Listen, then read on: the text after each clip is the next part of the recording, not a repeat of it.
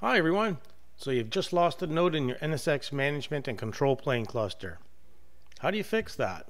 Stick around and we're going to cover it. Two different ways. See you in a bit.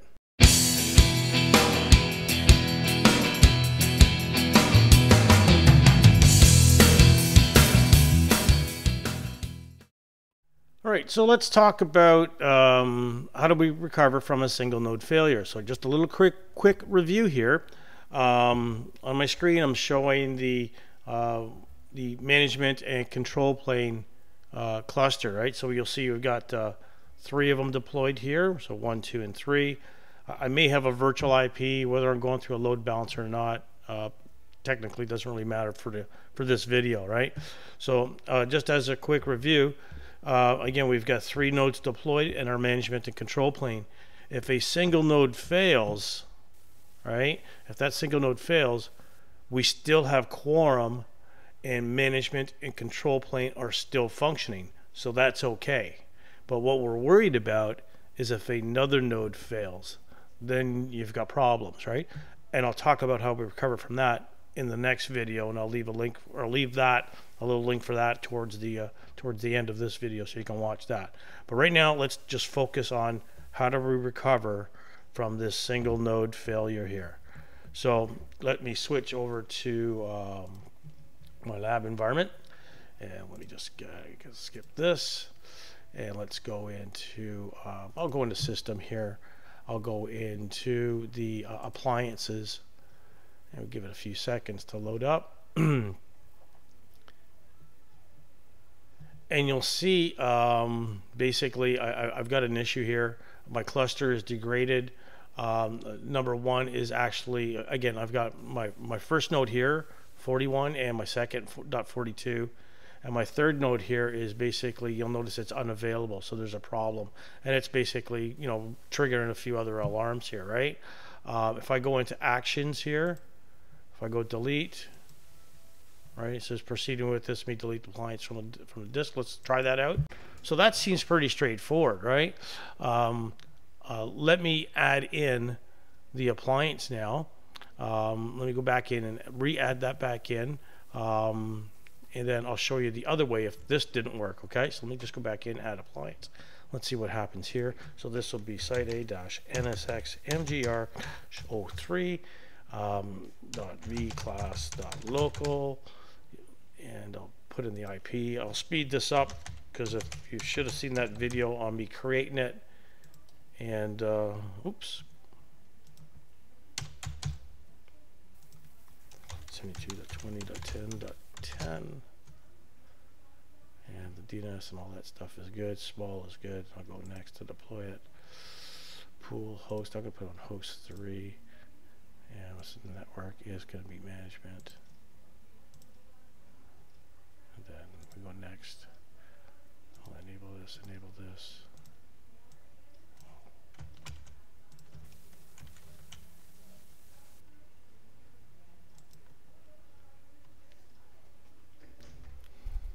So we'll let the appliance install. I'll get the cluster back up and going, and give it a few seconds there. It's installing. So this is the ideal situation, right? There are situations where sometimes that doesn't work.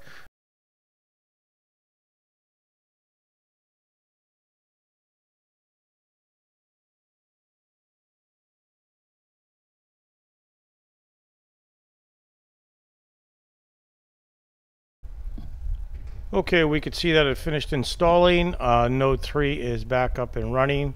And it's actually over there on the far left hand side. Let's show you another way to do this, okay?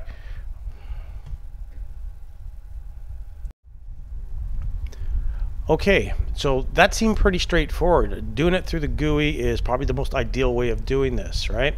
It's nice and easy. But suppose if the GUI is not working. Suppose if you're unable to delete it from the GUI. Suppose if you didn't use vCenter Server as a compute manager. None of those would be an option for you. So you would have to manually go in and remove that node from the cluster from a command line, and then you would have to go into the new node that you deployed via an OVF, right? And then have that new node join the cluster, right? I'm going to walk you through that right now. So this is this is option 2.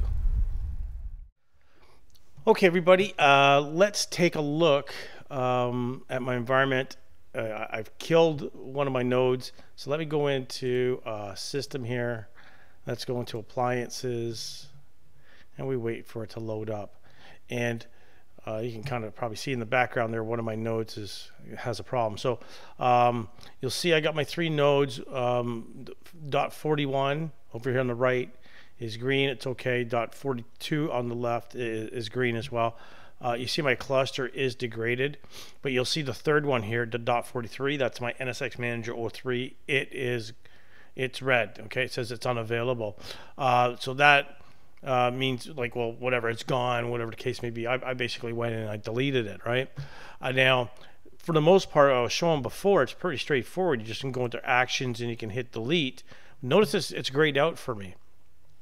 If you're unable to do it from here, so you delete it. Once you delete it, you just click back on the add appliance box and then you add in the replacement.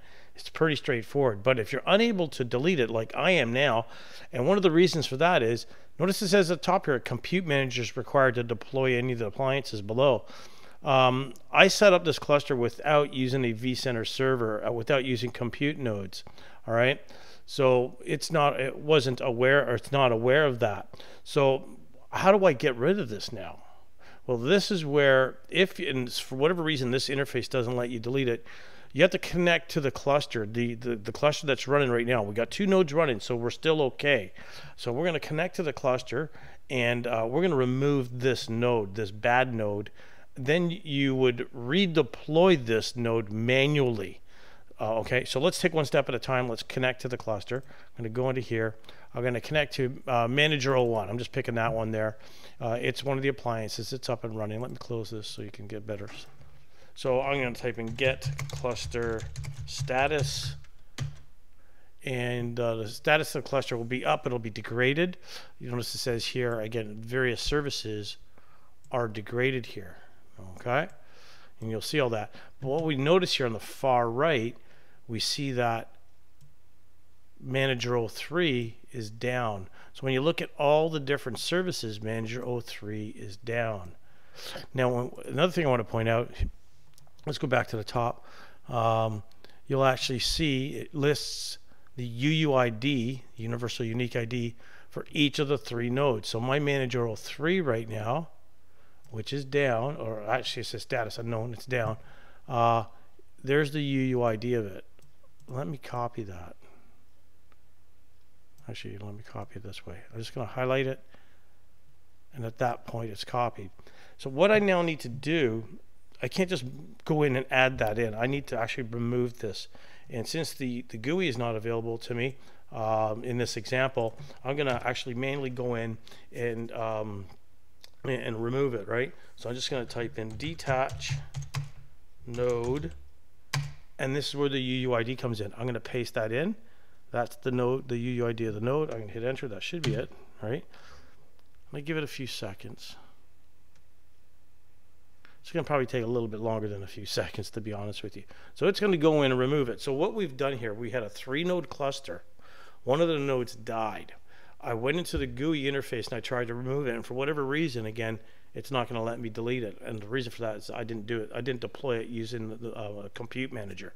So just in case the GUI, right? Yeah. So here it says node has been detached. Detached node must be deleted permanently. What does that mean? By me running this this node, if I go, oh, you know what? It just came back up. I can't reattach it. It's going to say, sorry, you removed it, throw it away. So if you did this by accident, you can't just try and reattach an existing, that original node. You're going to have to blow it away and recreate a new one. Okay, so watch out for that. Don't run this. The only time I would run this is if I know that node 3 ain't coming back. If it's down, the host is down, and the VM, you know, you just got to bring the host back up. Don't run this command, okay? You run this command if you know that that VM is destroyed, it's not coming back, and it's faster for you to just redeploy a new one, okay? So just be aware of that. So if I actually go into get cluster status now, let's just see what the status is. Notice now, again, the status, it's showing me up. Let me scroll up on the screen here. You actually see we have members in our cluster. We only have 2 nodes now. Okay, so that's good. All right, and everything is showing stable here. So my cluster is stable, but it's only a 2-node cluster. So if any one of those nodes fail now, I'm dead in the water. So that's not a good thing. So let's add back in a 3rd node, a new 3rd node, so we can have quorum. Okay, if that makes sense. Okay, so let me connect to my 3rd node. Let's go to servers here. Yeah, manager 3. So this is an appliance I deployed. So, and I let it come up. I wait 10 minutes or so for it to come up. Actually, if I show you something, if I go get cluster config, sorry, it's cluster status, it actually is its own cluster. So again, this is the same way you would deploy this appliance, like you would deploy your first manager. So I'd mainly deployed this, and now what I want to do is say, oh no, you're not running on your own. You're going to join the cluster that has nodes 1 and 2 in it. So I'm going to tell it, I'm going to use the join command. I'm going to type in join.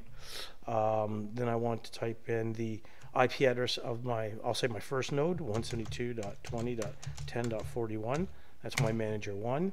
Then I got to specify the cluster ID, cluster-ID. Well, what's that? So let me go back to my cluster. Let's go back to node 1 here. And let's type in, well, get cluster config. This is one command I can run to get it. Spits back a whole bunch of garbage at me. And node ID, where's the, there you go. Right here's, right up here at the top is the cluster ID. So I just want to copy this. So by me just highlighting, come on. By me just highlighting that, I copied it. I'm using MT putty. So I got to go into node 3. Paste that in. Did I type in that command right? Yeah, I thought I missed an ID there. Cluster ID. And then thumbprint. Let's go into back. I need the certificate thumbprint. Let's go back to node 1. Let's type in get certificate, certificate API thumbprint.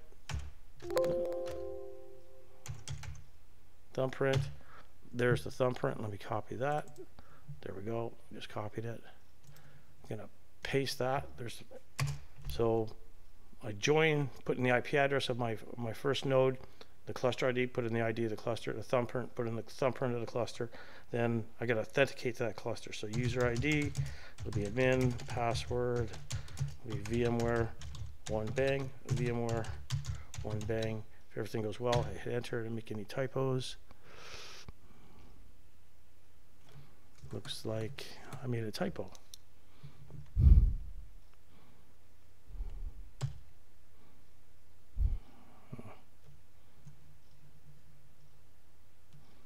Where did I make my typo? Thumbprint. Oh, I see where I made my mistake. User name. There we go. So now it comes up and it basically tells you data in this node will be lost. Are you sure you want to do this? So no going back, right? So this is node 3. I'm on node 3. Yes, I'm going to do this. I hit enter. And at that point, I give it a few minutes to do its thing. So right now it's joining the cluster. Now, what could happen while it's doing its thing? What could happen is you could notice that node 1 and node 2 might temporarily disconnect because we're now forming a 3-node cluster. Let's actually go and see. Well, I'll minimize this, and let's just go in here. Yeah, we don't see it going offline, but you might notice it would be very brief. Okay, but again, this is management plane, control plane, so it's okay. It's not affecting your data plane. Okay, folks, data is not flowing through here. So let's go back to here and we wait. So basically, just a waiting game. So we'll just. There we go. Operation successful. Services are being restarted. Cluster may take some time to stabilize. Let's type in now get. Actually, I'll go back to node 1. get cluster status. We should see it's now a 3-node cluster, but all the nodes shouldn't be up. Yep, we see it's a 3-node cluster. I see 3 nodes here. You'll see these are showing me all the different services. Okay, all the different services running, and you see again node 3 is showing down because it's starting to start things up. That's okay. Don't freak out. Don't panic, right? But we do see that the node is up. But when we talk about the boot manager service, right, it looks like again, oh, it's up on node 3. So that's one service that's looking good. If we scroll down and look at the okay, so the boot manager's up. If we look at the controller, this is the central control plane. Notice it's showing degraded, and again on host 3 it's still showing it's down. So it's starting up those services. So basically go take a coffee break, come back in 10 minutes, right, and it should be back up. Everything should be back up. So let's just I'm not going to sit here. I'll probably accelerate this for you folks so you can see it. Okay.